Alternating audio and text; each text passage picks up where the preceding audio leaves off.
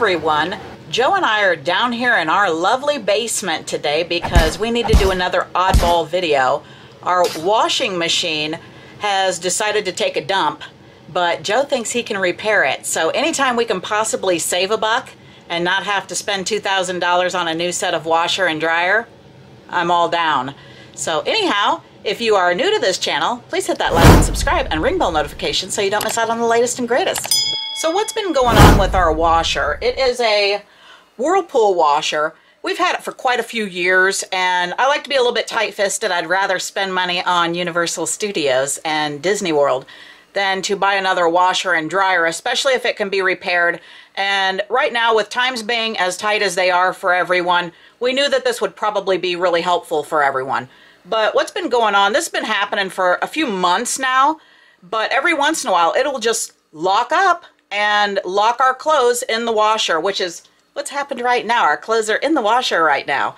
But it will lock up, and usually if you unplug it and then let it sit for a little bit and then plug it back in, it will eventually kick back in and just run the load, and then it'll be fine for a month or two, and then all of a sudden it locks back up again. Well, this time it is locked up for good, I think. And Joe bought a motherboard quite a while back, and he was going to put it in, but every time it locked up, then we could get it started again. So we've just put it off, and now it's necessary. So today he's going to go ahead and change out the motherboard. We're going to cross our fingers and hope for the best, because I really do not want to replace it. And because of the fact it's so old, if I replace one, I have to replace both, because I really don't want janky looking mix and match washer and dryer in my laundry room. It's down in the basement, nobody sees it, but it matters to me. So if we can repair this, I'm all for it. So I'm going to go ahead and let Joe explain this. So a while back, I shopped at an eBay store called Affordable Appliance Parts. And so I've got those parts here. It's the motherboard. And I'm going to try to take the top off of this washing machine, pull that set of controls out, unplug everything, plug it back in, and hope to heck that it works. Yeah, I hope so. So what we're changing out is this control board. It comes with a 1-year warranty on it when you purchase it from Affordable Appliance Parts, their eBay store. So we're going to try to do that now. When we open up the top, you won't see this particular part yet because it's inside a plastic cage. So we have to disconnect that plastic cage, take it all out, take all these disconnects off these various electrical contacts. Oh my gosh. And then put it back together. So when I take that apart, I'm going to go ahead and take a picture or two with my cell phone just to make sure I get electrical connectors back in the correct order. Genius. So to take the top of this off to access that control board, I've just got a little 1/4-inch drive ratchet wrench with a little short stubby extension. My hex machine nuts happen to be 5/16 inch, so that's what I put on there. So there's one screw here, one screw there, and one screw over here. I'm going to take all three off, slide this cover back, and then we should have access to that control board. One important thing is, make sure you're unplugged. All right. Joe has made Zerg a little Zerg chair for when we're down here doing laundry. He likes to come down and talk to us. Hey, baby. Alright, so next thing we're going to do is just put your fingers on top of this so you can get a little bit of a grip and just slide it. And now you should be able to lift up and take the top off. Nice. So the board we're looking for is inside of this plastic retainer. As you can see, we've got a whole bunch of clips for wires and that kind of thing. We're going to try to slide this whole thing out and remove and replace the board inside of this plastic retainer. Alright, so if anybody saw the fog light video about how to change it on your Kia, similar kind of connectors here. You've got a little kind of spring clip action. You push down on that, pull out on the terminal. Push down on the clips, pull out on the terminal. Make sure you take pictures before you start. Absolutely. Spring and out. This one is just a pull, there's no spring retainer. This one is just a pull. This one, I'm not sure yet. Oh, we got little clips over the top, it looks like. So this comes up. I'm going to grab it with a pair of needle nose pliers and try to pull as I lift up. Very interesting. Okay, so probably just broke that little clip right there, but that's the way it goes. If you want to get it out, nice. There's no other way to do it. Maybe not be good. Larry, yeah, exactly. So that one's out. Some of the new ones, they don't go to this kind of extent on the new housings, so I'm thinking it's probably not a big deal. All right, so he's taking those 3 little pins and kind of opening them up a little bit so that he can pull that motherboard out with the entire case. Now he needs to take apart those little retainer clips, is that what it's called? Mm-hmm.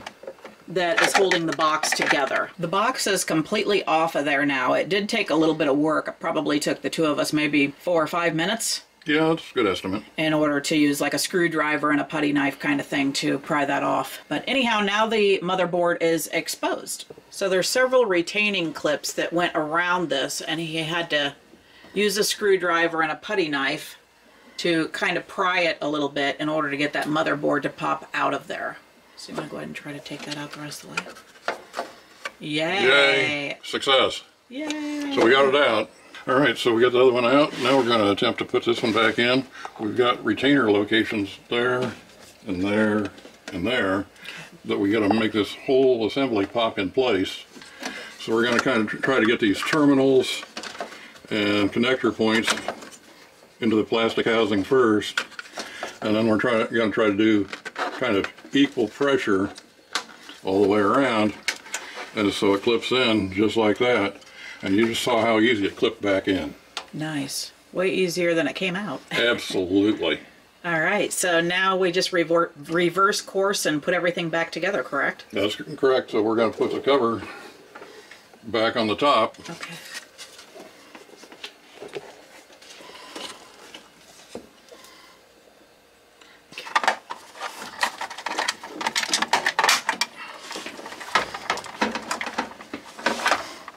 Alright, that's good news. So we got the top cover back on. There's the last one clipped. Yeah, so now we're going to use this to align it, snap it back in place. Alright. And start reconnecting connectors. Alright.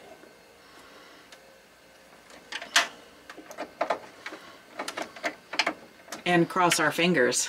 Mm-hmm. Because I really don't want to spend that kind of money on the washer and dryer. Electro Reparo. So he's just plugged the washer back in, and we're going to cross our fingers and hope like anything it's going to work. That part's good. Doesn't sound like it. I think it did. Hold on a second.